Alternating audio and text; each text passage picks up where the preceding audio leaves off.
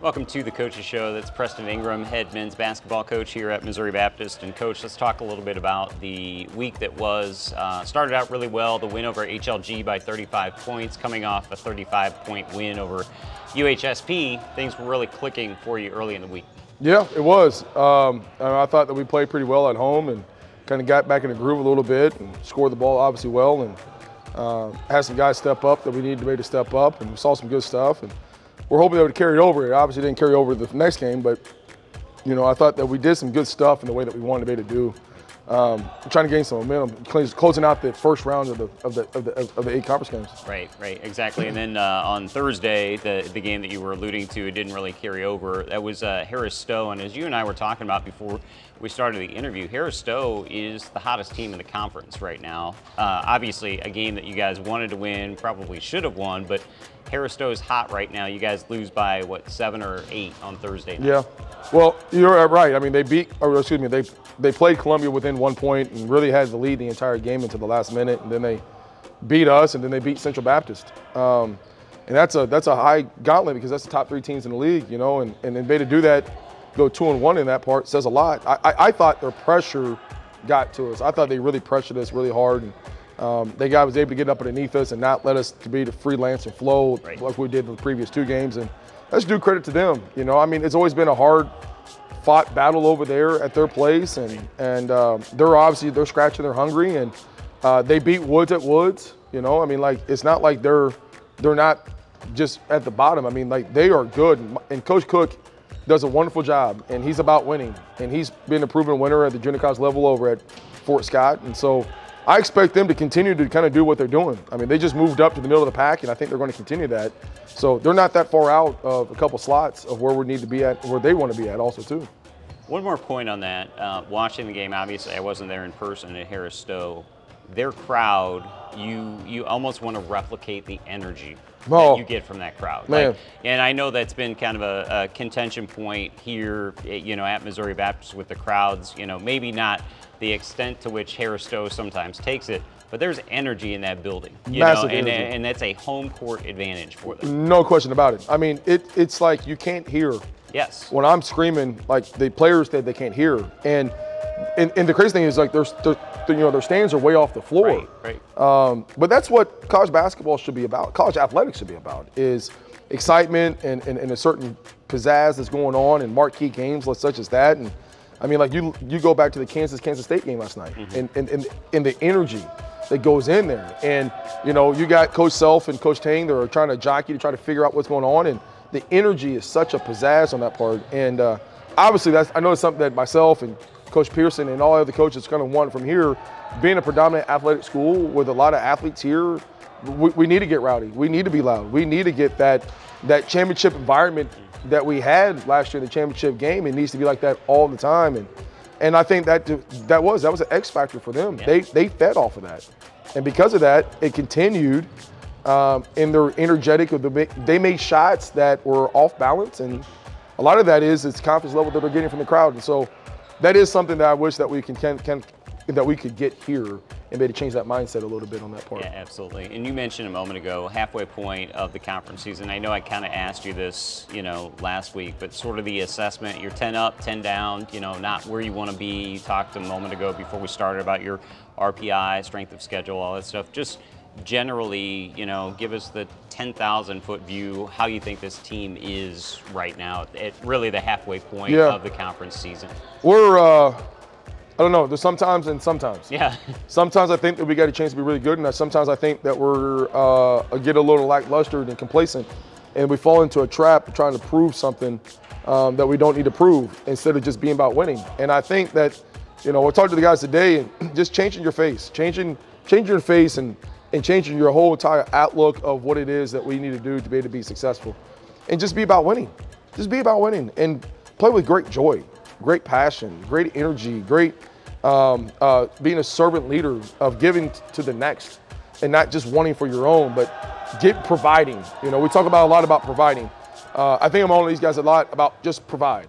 And it doesn't matter, just provide. Just provide something for the next person. Early in the year, we did a deal over at Feeding My Starving Children over at Gateway Christian Church, and where I go to church at, and it was the whole concept was just provide.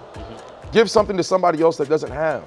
And if that's the case, whether it's me clapping, whether it's me providing joy, whether it's me providing on the floor or whatever that it is, just provide. And if we do those things, I think we'll be fine.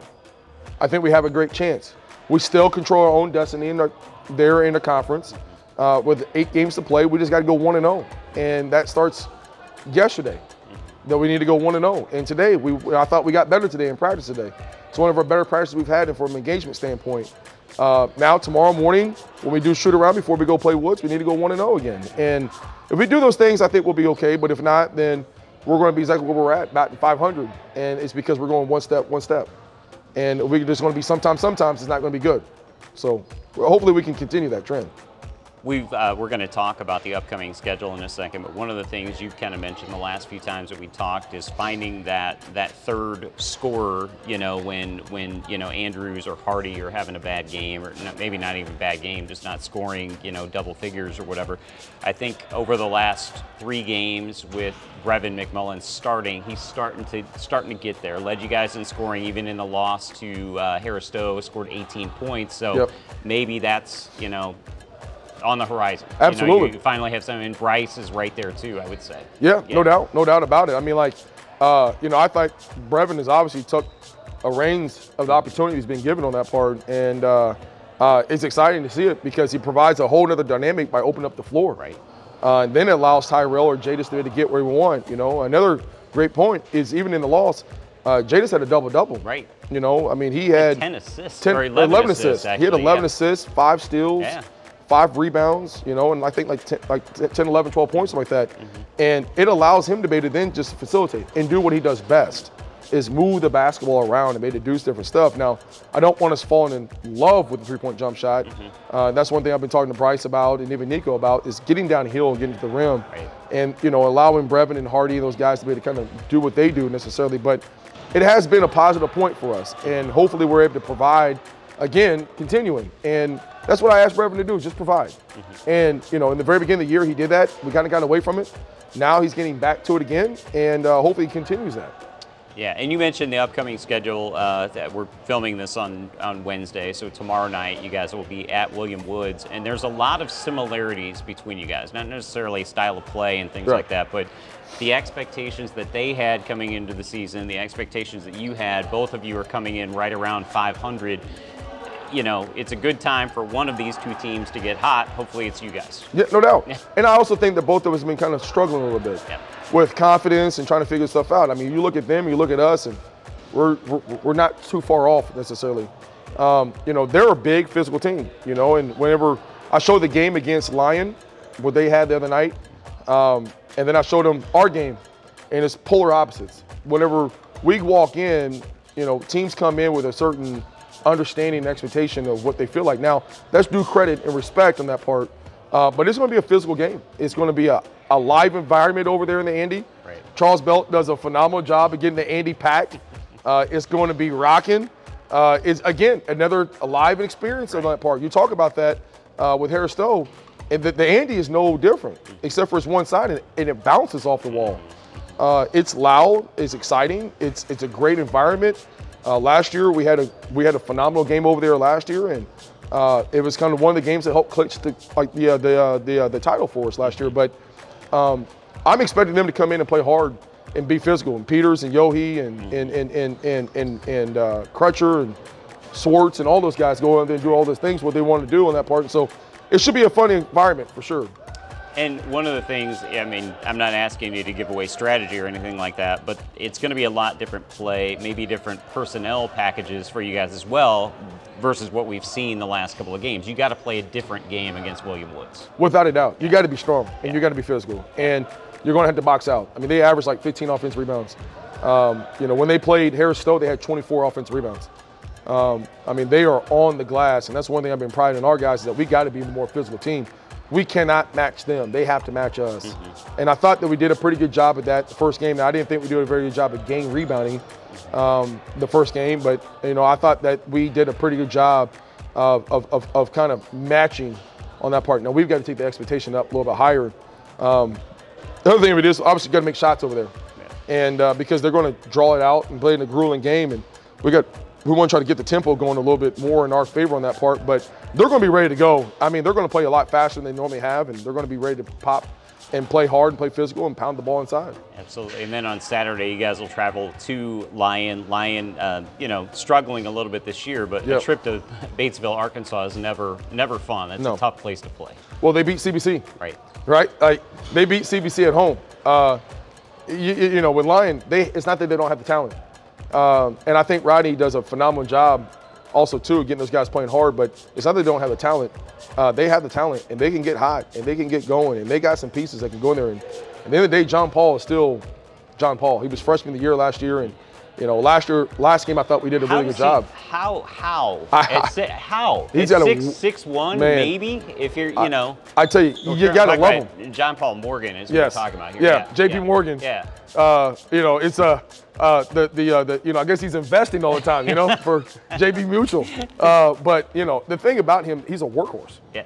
He's Nick for us. Yeah. You know, and unfortunately Nick's out right now, but he's Nick. He's an excitement guy that brings a lunch pail. Yeah. Just a country kid that doesn't matter anything else. He's gonna hit you, and if he's not infected, he's gonna hit you again. And I love it. I don't like it when we play it, but I absolutely love it. But it's going to be another tough game for us down there. You know, it's always been down there. I think we've only won one time since I've been here. Now, there's a little bit different. We're not guarding the triangle all the time, but they're going to be a tough game. And I think there's going to be two tough games for us, but we got to start with Woods, and then we'll take care of Saturday when he gets here. Coach, we appreciate the time. Absolutely. Appreciate you. That is Preston Ingram. He is the men's head basketball coach here at Missouri Baptist, and we'll be back in just a couple minutes with Sam Pearson on the Coaches Show.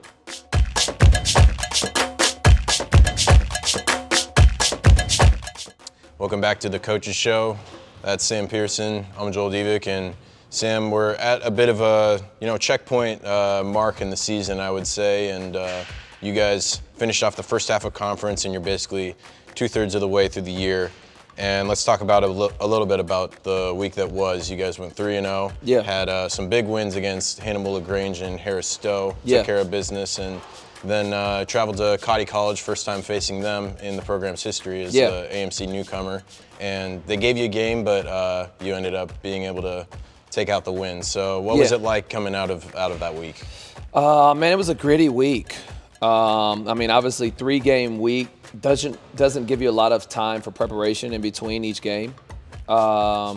And in all honesty, I think that, you know, with all due respect to Hannibal LaGrange and Harris Stowe both, I thought that those blowout wins almost disguised some of our mistakes that we were making. You know, early on, not playing as a unit, not winning the 50-50 balls, you know, allowing too many offensive rebounds, you know, things of that sort. And then going into Cotty, they kind of exposed those a little bit. Now, we were able to pull it off. Again, I'd rather win ugly than lose pretty. But, man, it was a challenging game, man. I thought it was officiated weird, you know, but that, you know, that atmosphere down in Nevada, Missouri, man, was one heck of an atmosphere. You know, that's our first time being there, obviously. It's a smaller arena. But, man, the fans are sitting right on top of you, man. They were nice and loud. They were rolling off their energy. Cotty had hit some shots, man, and played us tough, you know. But for us to come out of that week 3-0, I think speaks volumes for the group that we have. You know, like you said, 2/3 of the way through the season and now halfway through conference season. You know, I'd like to think that we're still ascending, you know, and that we're playing our best basketball as we conclude the season, man, you know, to hopefully prepare ourselves for postseason play, you know, whether that's here at home, hosting the conference tournament, or, you know, God willing, we're able to make it to the national tournament, man. But, you know, we're just going to kind of continue to ascend, man, and take it one day at a time, you know, try to get better one day at a time, play better as a unit, shoot it better as a unit, guard it better as a unit, you know, and just come together. You know, here these this latter half of the season. So we're excited for it, though, man. You know, we're excited. I thought, you know, I think that reflecting on it, you know, I think that this has been a heck of a year for us, you know, thus far. You know, and although I'm proud of the group, you know, I don't want to be too satisfied yet. You know, so I want to continue to push them to be better, and for us to be the best team that we can be. Right, and you can't rest on your laurels, like you said, at this point. But it's important to, you know, be peaking at the right time. And that's right. It looks like you guys are still on that ascent, as you talked about. And with that 3-0 week that you guys had in combination with the results that happened elsewhere in the conference, you are sitting pretty first in the conference. Yeah. All alone at 9-1 through 10 games. Yeah. And so now we go the other way. So all the teams that you had here at home, you're going to be traveling to their place, and all the teams that you faced on the road, they're going to be coming to the Petty. Yeah. So what's that like shift in how the schedule plays out playing for you guys? Well, I mean, it's going to be challenging. You know, going at Woods this week, you know, we go to Woods and then we travel to Lyon, you know, which are both on the road. Any conference opponent on the road is challenging. You know, but I think that what's best for us, or what we need to do, where our focus needs to be, is that second half of the season is completely different than the first half. You know, Woods is playing a lot better basketball, as is Lyon, and we're different, you know, than who we were, you know, back in beginning of November. You know, so the 9-point win that we had against Woods to start conference play, you know, that's completely over. You know, this is a whole new game. In a new environment at their place, you know, let's take this thing one game at a time, you know, and then on into Lyon, which is always a tough place to play. I've never won there as a head coach. In fact, you know, there has been, I think, 3 times we've went to the playoffs down at Lyon as a higher seed host, and have gotten 30 balled, you know, or so. So man, that's a tough place to play. You know, now first time we played them again, we handed them a 40 spot or whatever it may have been. But man, they're completely different now. You know, I think that they're sitting either 4th or I think 5th or 6th in the conference right now. They're playing a lot better basketball. So again, man, what we did, that 9-1 record the first half of the season, conference play is complete. It's over now, man. It's a fresh slate. Let's see what we can do on the latter half of it, man. Yeah. One game at a time. Everyone's 0-0. Yeah, that's right. That's right. As you mentioned, it's William Woods on Thursday. You're traveling to Fulton to face them, and headed down to Batesville, Arkansas for the game against Lyon. Yeah. What does it take to beat a team twice in a year? Yeah. Because, you know, for every team, you're going to see them twice. Yeah. And for some teams, you know, going into the conference tournament, you could see them 3 times. Yeah. So how do you spin that as a coach for your players? Yeah. Well, I spin it as one possession at a time. You know, all we can do is play the possession that we're in right now as best we know how. You know, communicate as best we know how, guard it as best we know how, help it as best we know how, rebound it as best we know how. All right. Well, then that possession's over. Now, what are we going to do on the offensive end? You know, and then how are we gonna share it? How are we going to work inside out? How are we going to get to the free throw line? How are we going to get quality looks? You know, but it's one possession at a time. You know, I think that with the group that we have, man, we're a tough outing for a lot of teams. You know, I think that you know, with the tempo that we play with, the physicality we play with, and the versatility that we can play with. You know, double bigs or all guards. You know, and I think that, you know, that gives opposing teams trouble, you know, but we got to be us, you know, in the best version of us, you know, and I think that, you know, if we're able to do so, you know, then we can take this thing one game at a time, you know, hopefully get Woods at Woods and Fulton, you know, which is a tough place to play, and then on to Lyon, you know, where we haven't ever won, you know, so we're just going to take it one game at a time, one possession at a time, you know, one day at a time. I thought that we got into practice court today, man, and really amped it up for about 45 minutes or so, just got us a good sweat, competed a little bit, you know, and then got into the film room, got into the scout. So, man, I think that we're locked in. I think that the girls understand, you know, how close we are to, you know, to really winning this thing outright. You know, but it's up to me to keep them humble and to keep them hungry. You know, so we'll try to do so, man. One game at a time. We'll see where the chips may fall coming into the season. Of course. Now, looking at the individuals of this team, and as you said, that William Woods, that team and that game, that's completely over with. You guys have altered your look a little bit. You've seen Casey Rice in the starting lineup. Yeah. How does you know, those individual performances and how the team is kind of meshing together? You know, is it going to be different personnel looks for you guys against William Woods and Lyon? What's going into that in terms of how you play this team? Yeah. Well, right now, man, I'm a firm believer on if it isn't broke, don't fix it. You know, and I think that Casey Rice at the 4 right now, gives us some versatility on the perimeter.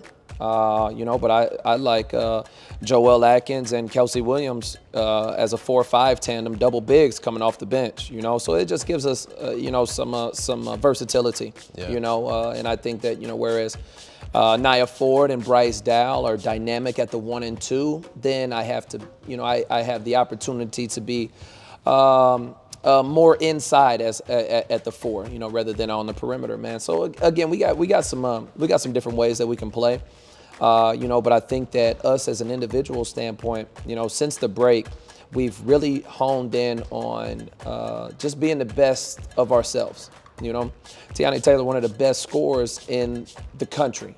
Will be the best scorer in the country, And Lauren Ebert, one of the best on-ball defenders and catch-and-shoot shooters, in the country, in the conference for sure.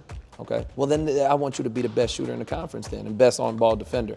And I think that, us really locking in on our roles and being the best representation of ourselves in those roles is helping us be the better team, And to start the season, man, I thought that, one of our biggest hindrances were going to be our togetherness, because we were returning 8 players and bringing in another 9 or vice versa, however that was, So I was kind of concerned about our unity, but I think that we've overcome that. Now it's not our unity, it's not our togetherness, but it is our commitment. Can we be committed to greatness? Because we're on the verge of it. If we stay committed to it on and off the court, how we're eating and how we're sleeping and what we're putting in our bodies or not putting in our bodies, will take commitment. But if we're able to do that, man, we can really be great, man. So we'll see. Yeah, just doing the little things right, and hopefully it leads to big things. That's right. That's awesome. right. That's Sam, right. appreciate the time as always. Always we wish a you pleasure, luck baby. against the L's and the Scots down there in Arkansas. Yeah. On Thursday, the Missouri Baptist women's basketball team will be headed to Fulton for the game 5:30 against William Woods, and then on Saturday at 1 p.m. against the Lions Scots. For Sam Pearson, I'm Joel Divick. Keep it tuned to MBUSpartans.com for everything on MBU basketball, and we thank you for joining the MBU Coaches Show on the Spartan Digital Network.